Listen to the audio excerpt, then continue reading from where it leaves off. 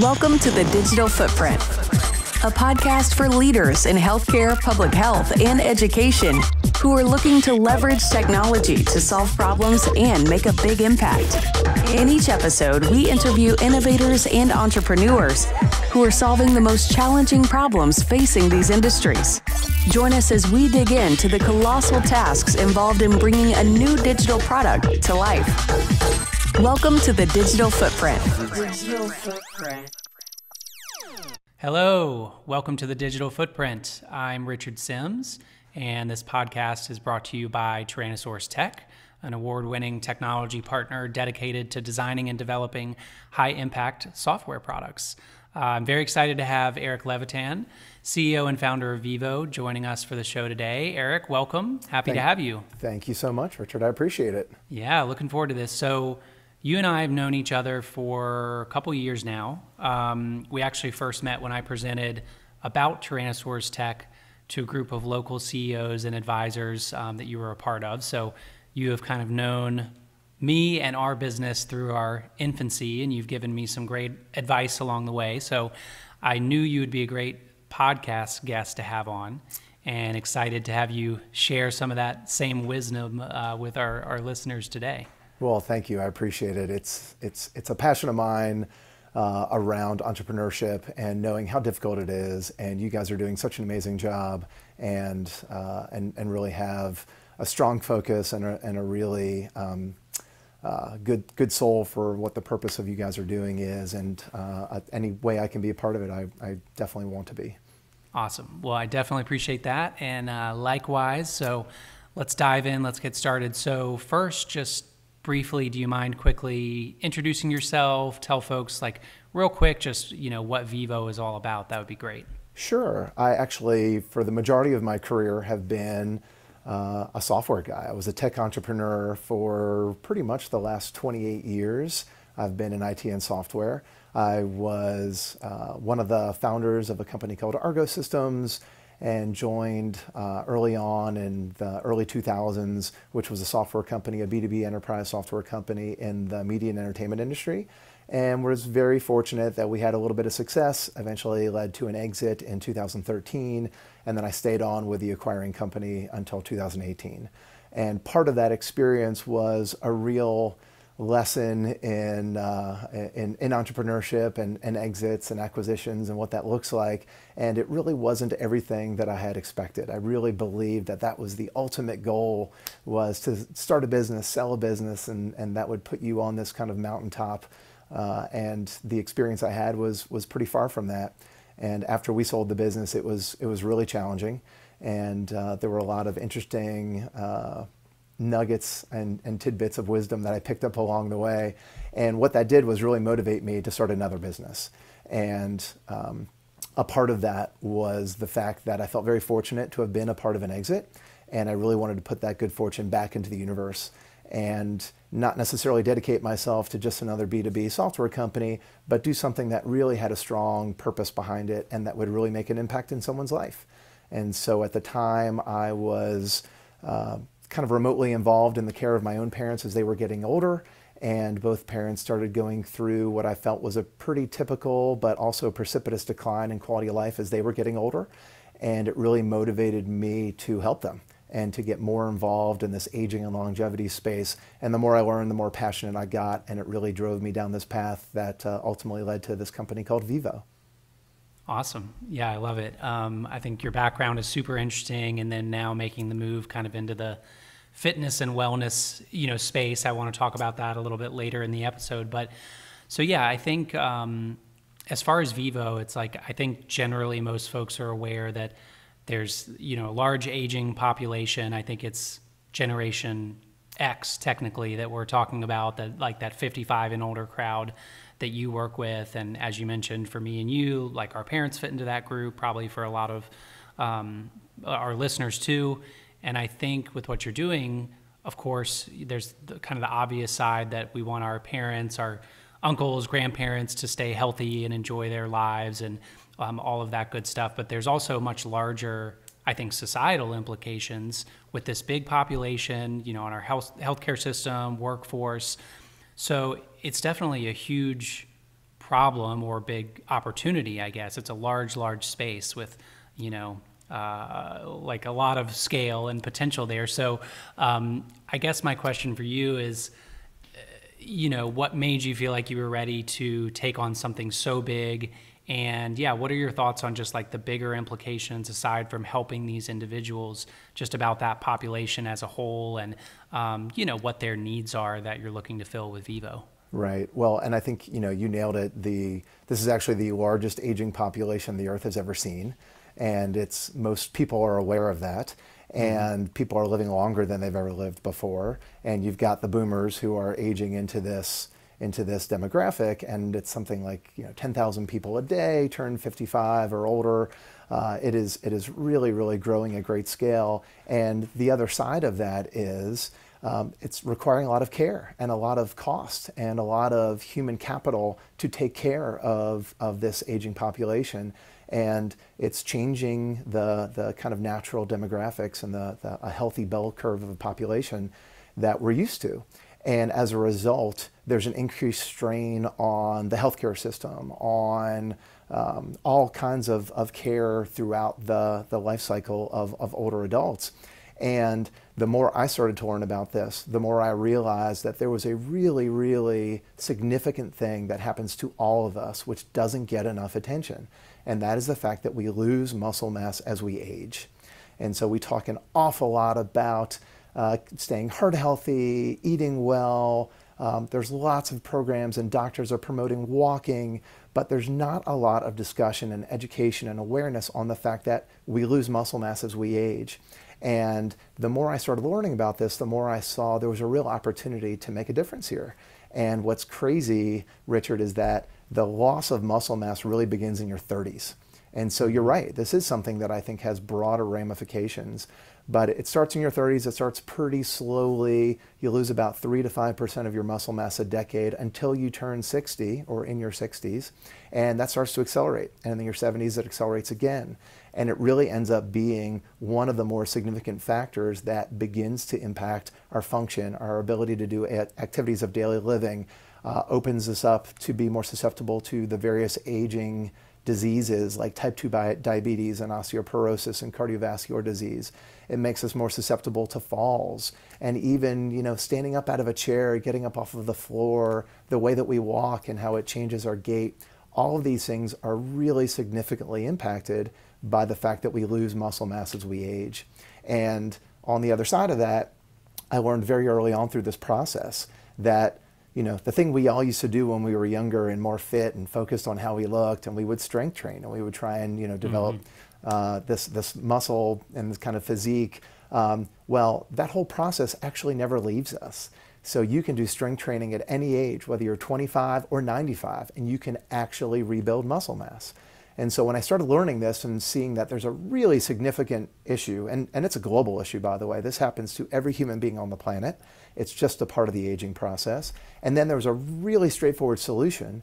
It felt kind of obvious, why aren't more people doing this? Why don't more people know about this? And why aren't there more programs available?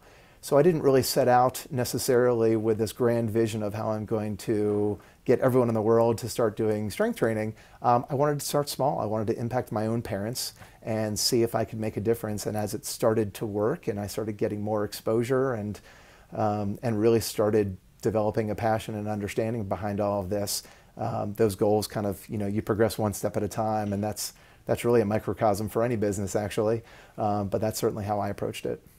For sure, yeah, very cool, and I'm right there with you that I think just changing the kind of misconception that lifting weights or doing push-ups or squats or whatever it is just about trying to get buff when you're young, I think is huge, and I think it resonates with me for sure, for my family, my parents, and kind of seeing that divergence of who's able to stay pretty active, in their 70s or beyond, and who starts to really, struggle with some of those mobility issues. And I do think even just at a high level, you can kind of see the lifestyle that leads to, activity levels and doing things that are more physical, and how much that keeps that muscle mass active is awesome. So, yeah, I think that's great. Exactly. And I mean, who wants to give up the things that they love doing, right? Whether it's traveling, hiking, gardening, playing golf, playing tennis, getting on the floor and playing with your grandkids, riding bikes, right? All of these are hobbies that we all enjoy, and we think about going into retirement and enjoying these hobbies. And what ends up happening is if you lead a fairly sedentary lifestyle, which most older adults do, those things just continue to get harder and harder. And again, it's not rocket science. There's some very straightforward, simple things that we all can do to make sure that we maintain those levels of function and the ability to do the things that we love. And that's really what living's all about, right? Is enjoying our lives on our terms and kind of maximizing our quality of life. And so I really feel like we've tapped into helping people get to that place. Awesome. So question I have for you is, I know that when you were still pretty early in the early stages of Vivo, when COVID kind of came into full swing, right? So I know that turned things upside down for you all to a degree, because obviously face-to-face training or group trainings were kind of off the table. So how has the model, evolved, and your vision for the business and what the operations look like day to day? How has that all changed based on COVID? And then what I'm also curious is, to what degree will that change again now that things are winding down, hopefully, at least here in the US with COVID, or is a lot of what you've learned there going to stick long term?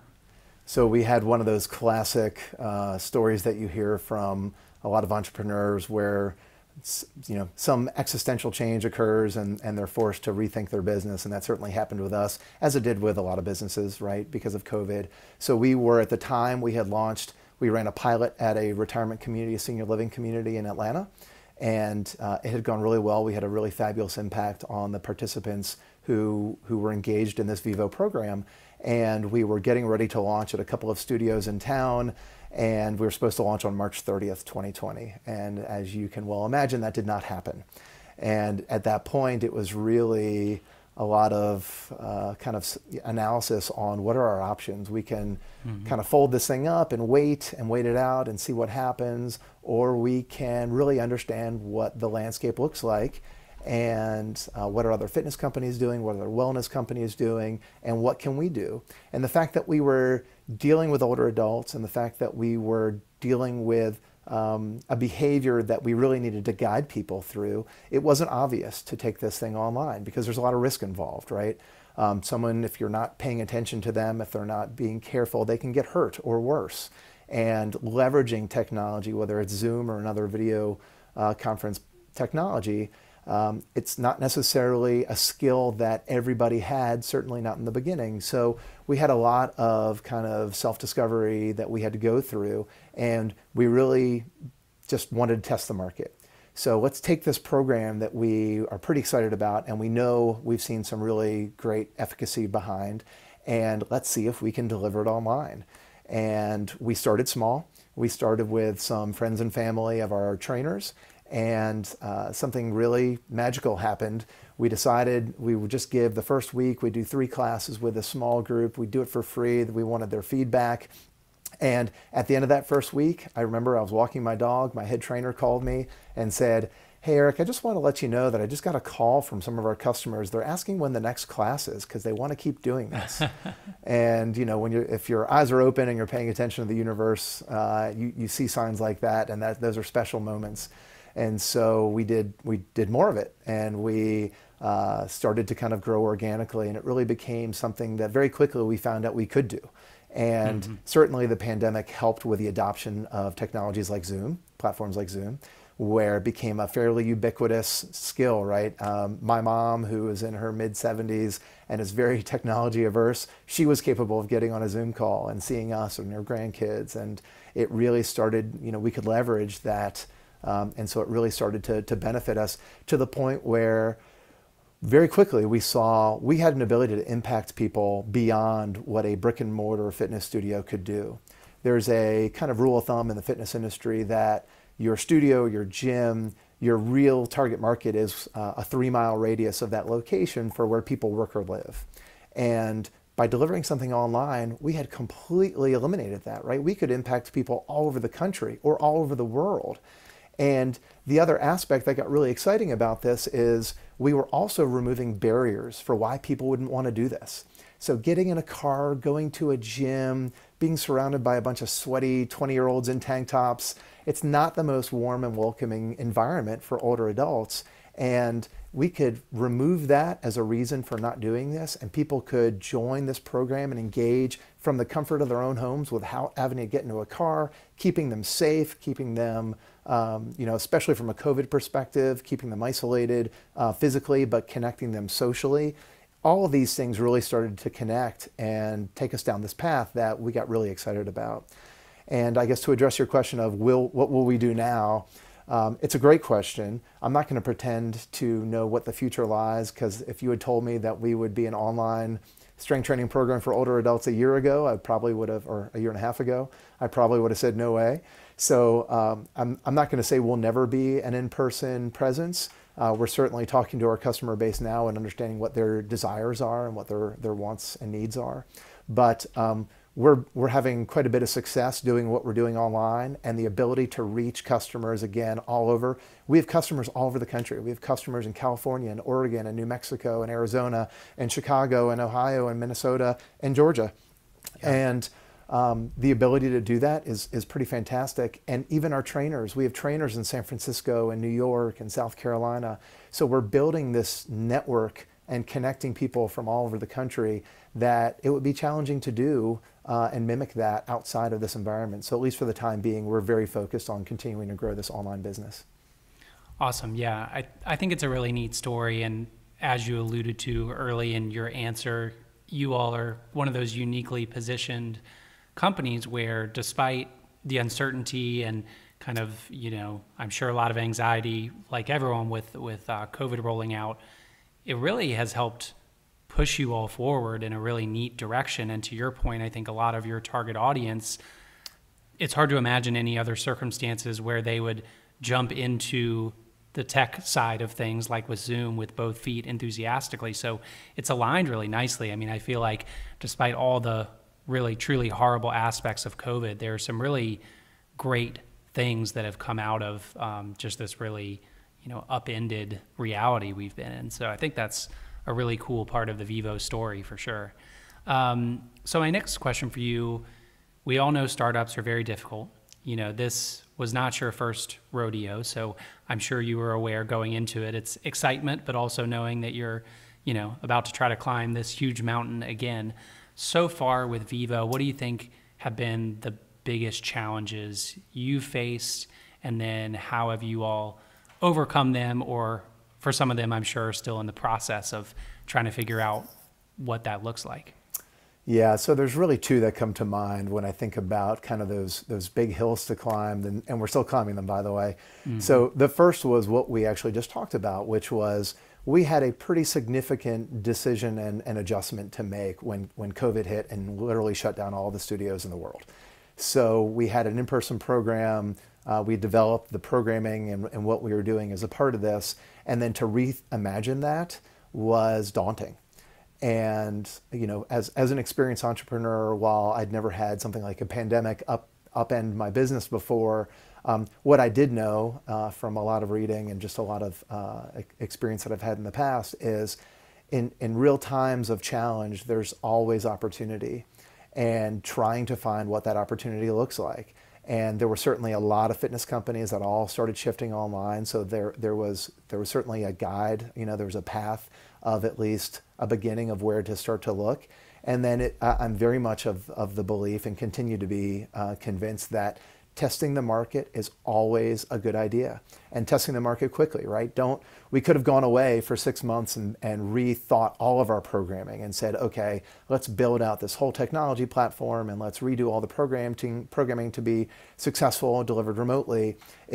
Let's start small. Let's start with a class and just see how this works and get customer feedback and get market feedback. And then let's build that back in and let's do it again. And so that was a really challenging time in kind of the end of March and beginning of April. But kind of this, this path that the rest of the industry was going on, and our ability to get out there quickly and just start to test the market and get feedback, I think really benefited our ability to, I hate using the word pivot because everybody uses that. It's really just adjusting to what's happening in the world. Right. But our ability to adjust, I think, was pretty successful given that. And then the second really big challenge that we're focused on right now is customer acquisition. And at the end of the day, everybody knows that exercise is good for you, but most people don't do it, or they may dabble in it, but they don't do it on a consistent basis, that it's having the kind of effects and impact on their lives that it can. And so what we're offering people in this kind of guided program that helps people build strength as they age, it's something there's a lot of resistance to, no pun intended, but there's a lot of fear-based objections that older adults have. There is a fear of embarrassment, not knowing what you're doing and looking silly. There's a fear of getting hurt. There's a fear of a lack of understanding about what this means to participate. Some people think they're going to get really bulky if they start a strength training program, and which of course is not true unless you really set out to get bulky. But there's a lot of objections that we are trying to learn how to overcome, because we know what we have is absolutely changing people's lives for the better in a really significant way. And so how do we get the word out? How do we create something that feels like they can be successful and they're not threatened by? And because what we're seeing is, as soon as people try this, they stick with it and they love it. And then they see the results, and it's kind of this self-perpetuating cycle that they get in, where now we've got retention, we're building community, and it's having real physical outcomes and continues to. But getting people to kind of get over that hurdle of just trying it once is a challenge, and we're still trying to figure out, how do we get our brand out there? Is it Facebook? Is it buying Google ads? Is it AdWords? Is it PR? Is it television, radio, print, mailers? There's a lot of ways to market the product and really strengthen our brand. What's the best way for this demographic? And by the way, the 55 plus demographic is massive. And I don't just mean in numbers of people, but in micro segments of the marketplace. Someone who is 57 is very different from someone who's 77. Right. And where they consume media and where they would gain the awareness and the education around this is very different. And so trying to solve that has been a tough nut to crack. Yeah, for sure. I think, significant behavior change is always difficult to instigate and then lock in for long term. I think to your point, exercise especially, it's different than asking someone to, download this app and try this out. You're asking someone to put on their exercise clothes, set up their space, do something that physically is hard in that moment, that's intimidating, all of that. And I think we know it can be done, obviously, because there's very successful exercise programs and regimens out there that have really taken off. And I think one thing, just from my understanding of Vivo and our conversations over the last couple of years, you all have really focused on the community aspect, which I think is huge. Getting those folks really in a small group where they feel accountable, they feel supported. I know you all are doing a lot of helping them stay informed of their progress, so they have that reinforcement that, 3 weeks ago I was able to do this many sit stands in the chair in a minute. Now I'm able to do this many. So I think you all have done a lot to try to overcome that. And I definitely see why that's a big hurdle that you'll continue to hone in on, For sure. And you actually nailed it.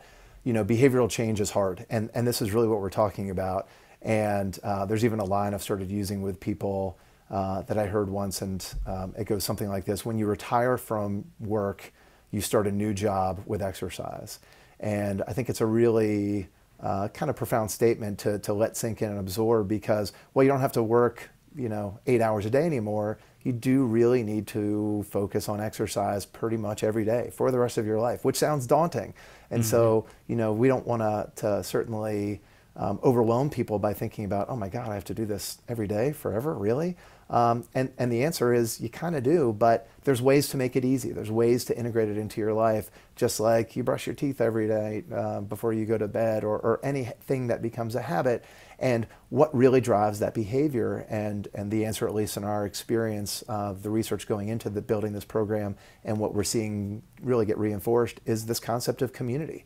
And so if you can get a community of like-minded people together who creates this support system and accountability.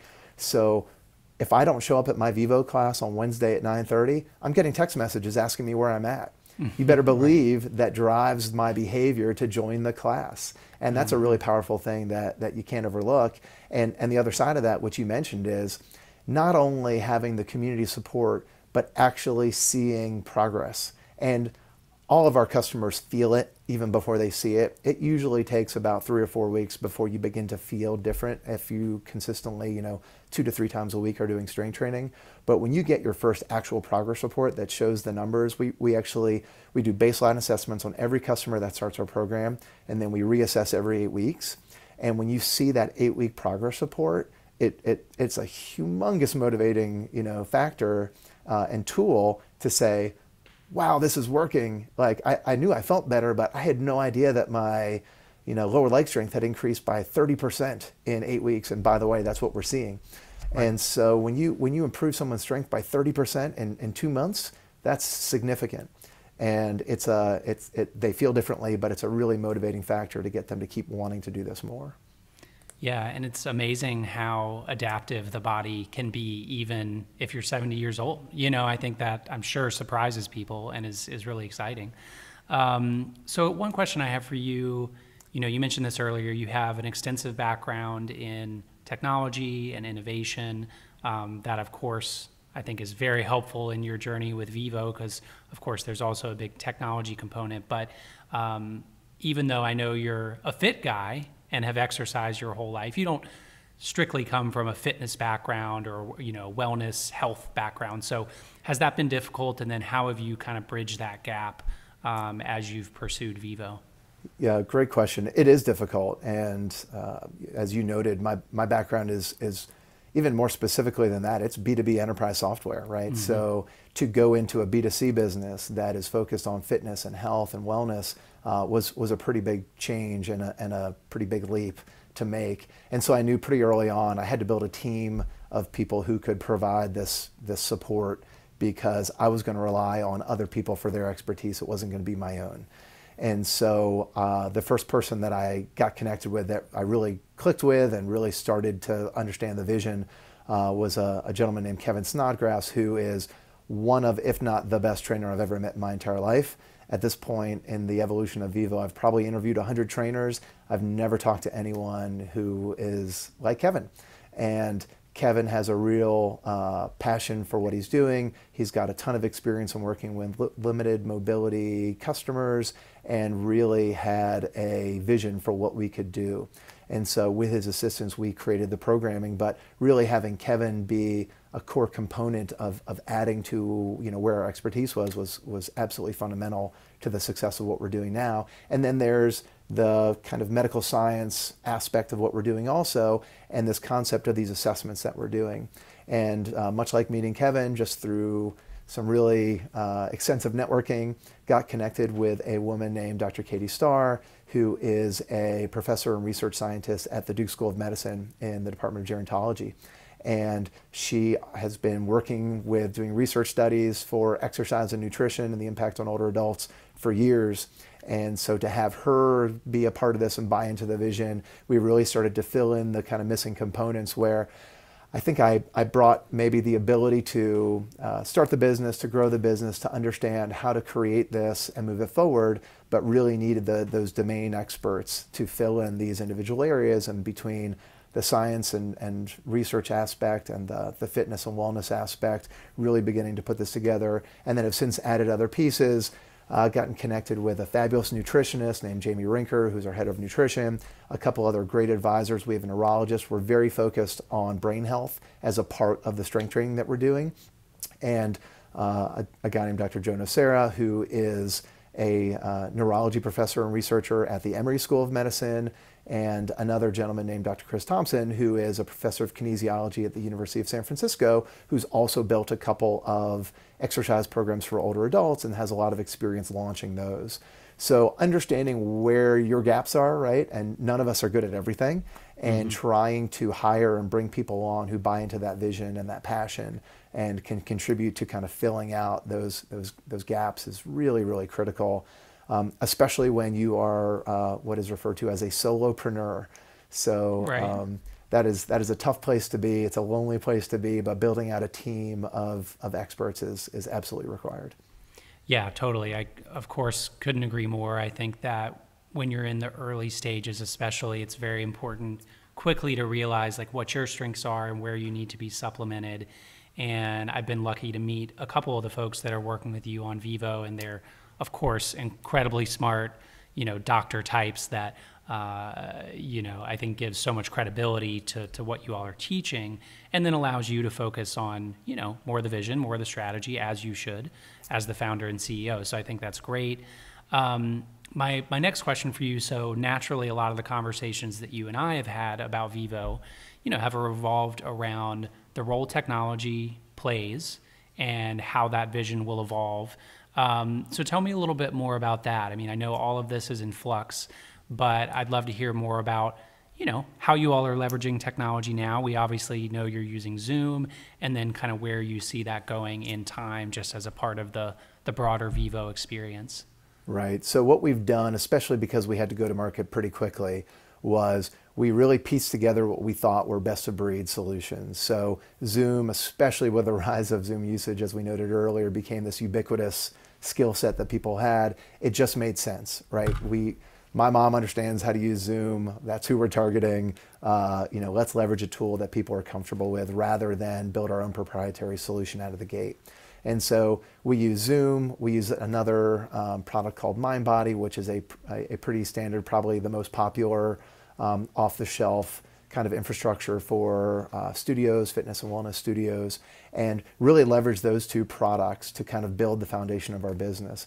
But as we've evolved and as we've continued to kind of expand our footprint, not only in customers, but in breadth of what we're providing to our customers, we've realized there's some real opportunities to provide some other bells and whistles and functionality of things that we want to do. And that's where we've engaged companies like you guys, where we think there's a real opportunity to not only have this service that we're providing where we're guiding people through, but really make it a tech-enabled service where we have the ability to do things like integrate with wearables, so you have real-time feedback on your own biometrics while you're in Vivo sessions, and have that even be informing the trainers about your level of effort, because part of what's really important is you don't see change unless you basically have challenge, and that's actually true for any aspect of your life, but certainly as it relates to fitness and exercise. And so we want to make sure that people are being challenged, because that's what's going to lead to results. But there's a balance, right? You don't want to challenge somebody too much that they get hurt or worse. And so having more feedback on those biometrics is really important. Making the whole engagement and interaction with what we're doing easier, giving people the ability to see their own progress, log into their own dashboard, all of these things, resources of giving them access to videos and challenges and education. These are all really important parts of what we want ultimately the Vivo experience to be. And so we absolutely believe there's a future to build our own proprietary platform, and that's something that we're in the process of working through. But out of the gate, I think it was really important to get something quickly to market and leverage kind of a best of breed of tools. So that's what we did. Yeah, I think that makes a ton of sense. And, we've had a lot of fun thinking through with you how it can evolve and the big role technology can play. But I totally agree with that approach. I think it surprises folks sometimes because, we make our living building custom applications, but we are quick to advocate for off-the-shelf tools, especially early on, because there's great stuff out there and it might not do everything you need right now, but it also allows you to learn so much about what your actual needs are and what your users need. And that way, whenever you're ready to invest more seriously in the technology, hopefully it's more of a bullseye, in terms of what you've built out. So I love it. I think that makes a ton of sense. So my next question is, And I've seen such great accolades on the site and online. And I actually know a couple of folks that are participating in Vivo that have, been huge advocates and I think are getting a lot out of it. In your mind, what are the biggest wins so far, if you had to name a couple? So it's really, it's two things that I'm incredibly proud of. One is the outcomes that we're seeing in our customers, the efficacy of the program. Because we're doing assessments, we're collecting a lot of data about the changes that we're seeing. And it is nothing short of remarkable. It shouldn't be. It's not rocket science. If you do strength training consistently, you'll get stronger. That's just how it works. And so we see that every day, but it continues to amaze me, the rate at which people see improvements in just 8 weeks. And we're averaging roughly around 26-27% in upper body strength increase, around the same thing, lower body strength increase, and around 25% increase in endurance even. And those are all, that's just 8 weeks. And those are averages. So we are seeing really, that translates to so much that you don't even realize, whether it's just more stable, being able to stand up out of a chair a little bit easier, things hurt a little bit less, you sleep better. We're getting a ton of reports of people losing weight and losing inches off of their waist. When you build more muscle mass, that translates to burning more calories at rest. So there's some really interesting side effects that are happening there. We're just seeing people's cholesterol numbers improving. It is having some real significant outcomes that, that's why we're doing this, right? That is why we're doing this. But the second piece of that gets me equally as excited is our retention numbers are crazy off the chart. We have over 90% retention over the 14 months that we've been running this program now. And there's not a lot of fitness programs that can say that. And to be fair, part of that is probably the pandemic, right? There's not a lot of other options, and we've given people a live and interactive solution that's building community and creating education and awareness around all these things. So I think that's certainly a part of it.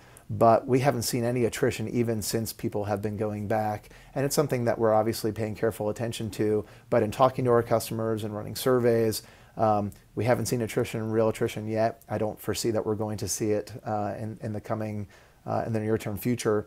And that speaks to the fact that not only is the program working, but it's fun and it's engaging and building community. Because even if something was working, if it wasn't fun, if you didn't get engaged with what you were doing, you wouldn't keep doing it, even during COVID, right? And so we know we've built something that's good. We know we've built something that people want to do, that people enjoy doing and are finding reward because they're paying to do this. And so I'm really, really proud of the fact that not only are we making a real difference in people's lives from a physical perspective, but clearly they're being engaged in building this community because they're sticking with it. And so I'm so excited about those two things. Yeah, I think it's awesome. And it's cool that a lot of those results are so measurable based on what you're doing, right? So exactly. There's all the kind of less tangible things that are still really important. Like I think just we all know that social interaction and being a part of a community is really important for mental health. And during COVID and as people age, I know that can become increasingly problematic. So stuff like that's hugely important, maybe tougher to measure, but then you can marry that with the really clear, here's how your strength increased over this period, all those great things, blood pressure. I think that's super cool. And I'm sure that as things progress, you'll get more and more data that tells an increasingly compelling story. So taking a step back, quickly, for Vivo, like what does success look like to you 1 year from now, 5 years from now? So when I first set out to create Vivo and we first started realizing that we had the ability to impact people, my goal instantly, my kind of shining city on the hill vision was to impact as many people as we possibly can, because this is literally something that everybody on the planet needs. Strength training is a really important part that we need to adopt into our behavior, especially as we get old. It becomes more and more important. And knowing that I'm trying to touch as many people as possible, even just the sheer fact that we have touched 100 people so far and it had that kind of impact is something that I'm very excited about. But now how do we do that exponentially more? And so within a year, we want to see what does it take to get from 100 to 500? And how do we grow that? How do we begin to not only understand how to acquire customers better, what does that look like, what are the best channels to go down, but how to scale to continue to support and build out as we're growing. So from a 1 year perspective, we're definitely trying to figure out how do we go from 100 to 500. And then from a longer term, whether it's 3, 5+ years, I think there's a real opportunity that this is a global company and that there's something much bigger and more significant at hand. And whether it continues to be really focused on a more narrow kind of aspect of fitness around strength training, or begins to expand horizontally. It's hard to talk about strength training and not also talk about nutrition, which is why we have nutritionists on our staff, because protein is really the building block and amino acids really feed into, that's how you build muscle mass. And so you have to be talking about those things. So now we're focusing and adding nutrition. And then there's other aspects around sleep and mental health and meditation and stress management that you begin to kind of look at all the components of wellness. I think there's a real opportunity to Vivo to become kind of the centerpiece, this destination around lifestyle of how to focus on longevity, healthy aging, active aging, and really provide that as a resource that we turn into a global lifestyle brand. So obviously a lofty vision. Will take a lot of work to get there, but I think we're on a pretty strong path. Yeah, absolutely. I think it doesn't take much to see all the different directions it can go. And then, of course, as you said, it's a huge population and lots of smaller segments in there that probably have different needs that you'll be able to target more specifically and kind of evolve into. So I think it's cool. I totally see it. One of the last questions I had for you. This is tough to answer because there's so many things probably that will come to mind with this, but you've done this a couple times. I mean, what advice would you give to someone in the early stages of pursuing a new business? So probably there's two things that come to mind immediately. The first is, as I noted before, being a solopreneur, basically being a sole founder, is really hard.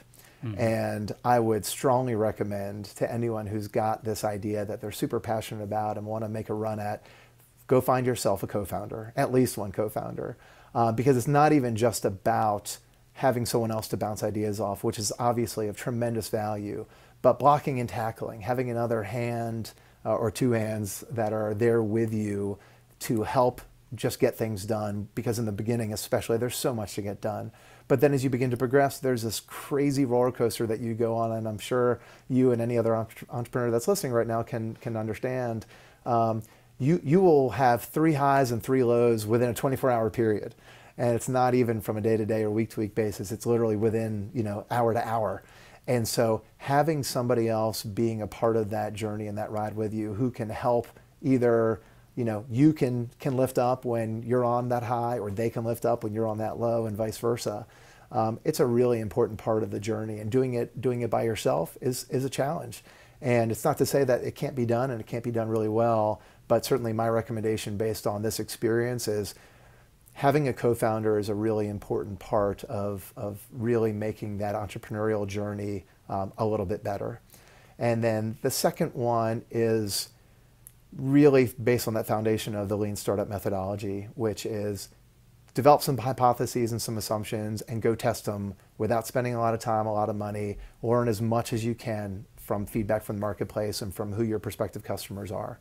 And if we had, when COVID hit and shut down all the studios, if we had built our own technology platform, for instance, and taken 6 to 9 months and spent $500,000 to $1 million to build this technology platform, only to realize that we had missed the boat and that maybe older adults weren't good candidates to do strength training remotely with, or weren't able to effectively get onto our platform that we had built, or we didn't have efficacy with the program. It wasn't really moving the needle in terms of the physical outcomes and their health and wellness.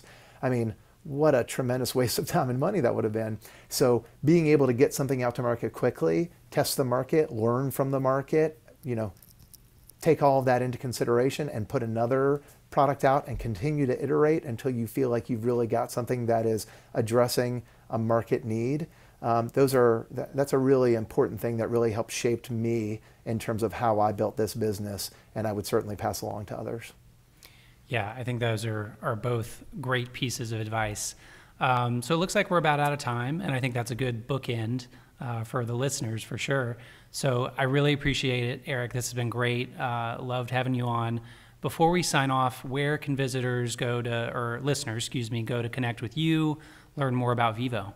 So the website is actually teamvivo.com. That's TEAMVIVO.com. We believe that when you join Vivo, you become a part of this team, this broader team and this community that we talked about earlier. So teamvivo.com, we do free introductory classes for anyone who's interested. That's a great way to help you overcome those fears if it's something you're not sure is for you. I can assure you we have this incredibly wide spectrum of fitness levels who are our customers today. Our youngest client is 13, our oldest is 93. We have everything in between. So if this is something you think you'd be interested in learning more about, go to teamvivo.com. You'll see a link and a button for signing up for a free trial. It's a great way to learn more about what we do. And you can always reach me at Eric, ERIC, at teamvivo.com. Awesome. Thanks again. It's been great having you on the Digital Footprint. Really appreciate it, Eric. Thank you, Richard. I love it. Thanks for your time and the opportunity. Absolutely. All right. Bye-bye. Thank you for listening to The Digital Footprint. This show is brought to you by Tyrannosaurus Tech, an award-winning technology partner dedicated to designing and developing high-impact software products. If you like what you heard in this episode, make sure to subscribe to the podcast on Apple, Spotify, or wherever you get your podcasts. For show notes and access to all episodes, please visit tyrannosaurustech.com/blog. Digital Footprint.